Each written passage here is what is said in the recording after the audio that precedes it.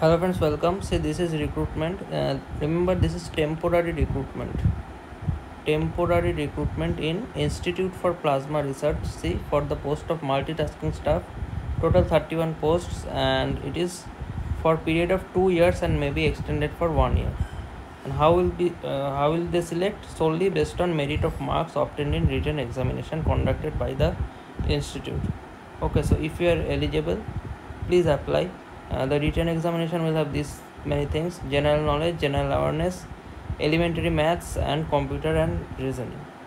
Application fees they have given for general and OBC 200, for SC/ST all this 0.